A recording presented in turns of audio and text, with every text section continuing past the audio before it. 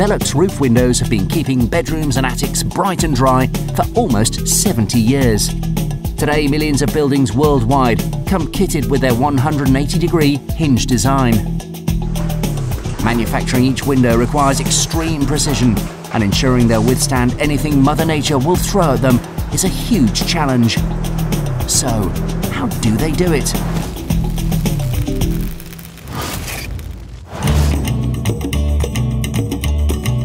In 1942, a civil engineer called Willem Rasmussen came up with a new way to open up unused roof space. He combined the words ventilation and lux, the Latin for light, and the VELUX window was born. The first factory in Østbirk, in the inventor's home country of Denmark, was the size of a shed. 7 decades later, things have changed a bit. This factory is one of 20 worldwide and produces a window every minute. Inside, 300 people and 25 computer-controlled machines work together to produce 2,000 different models. The production lines use a highly automated conveyor system to move components from one assembly station to the next.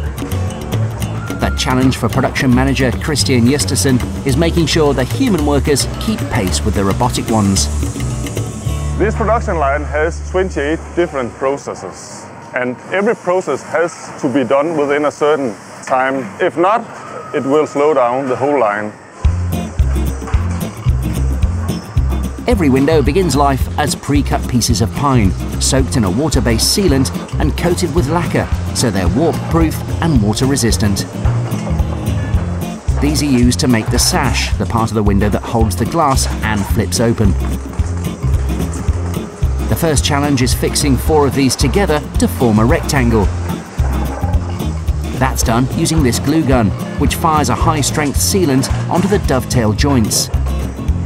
A machine then slides each joint into the other like interlocking fingers to form a precision join. The problem is that even the tiniest flaw could let water in, so operator Frans Brink checks the seam before doubling up with a silicon sealant. I checked the sash from quality, and now I put the sealing in the corner.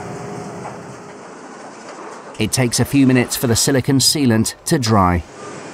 Now the sash is ready to be turned into a window, so it's sent to this production line for its main components. The first of these is the distinctive hinged handle. Below this, they screw on a ventilation flap, which allows air in without having to fully open the window, followed by a locking plate. To keep pace with demand, the worker has only 40 seconds to attach both parts before the line automatically moves the sash to the next station. The next addition is the Swivel Hinge. Developed in-house and patented in 1945, a variation of this design has been used in almost every window the company has ever produced.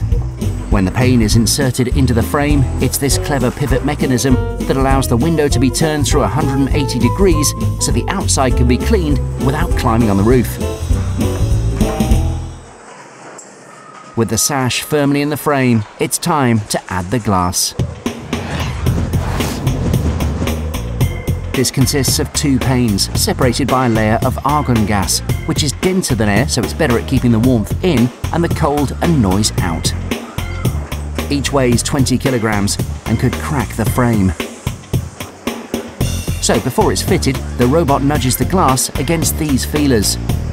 This calibrates the fit to within 1/1000th of a millimetre, so the robot can push each pane home in just 0.3 seconds without a hint of a dint or a scratch.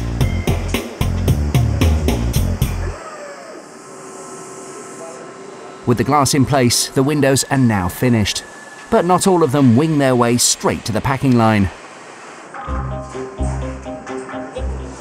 Every day, the company randomly pulls out a selection of windows for testing. In this room, test engineer Martin Sorensen ensures that the pivot hinges are strong enough to survive a lifetime of use. This is our test for durability. So here we do opening and closing cycles of the windows to check if they will last for at least 25 years. A specially constructed rig completes thousands of tests over a 48-hour period. It's an open and shut case.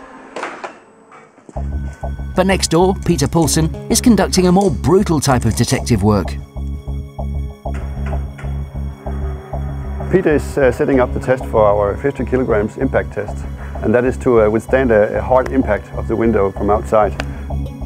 The chances of someone hurling 50 kilogram steel and rubber tyres through your window may seem slim, but Peter's test is designed to mimic the force of a grown man falling on one.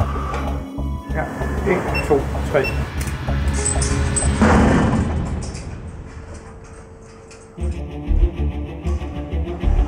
Peter then fits the window to a mock section of roofing and hoists it into another room for its final test. Here, Ulrik Christiansen swivels it under a frame made up of a section of pipes. Ulrik then seals the chamber and moves into this control room. Here, he takes command of a man-made storm-generating machine. Sprinklers in the pipes unleash water onto the window, simulating a torrential downpour. Then Ulrik cranks up the wind machines. Together, the 4 turbines have nearly 1,700 horsepower, so we can go up to a very high wind speed. Buffeted by winds of 150 kilometers per hour and lashed by man-made rain, Ulrik can simulate the full force of a Scandinavian winter, a tropical storm or a hurricane in the confines of a room just 7.5 meters tall. After entering a hatch below the mock-up, the results of the window test are clear to see. A year of wind and rain, and it's dry inside.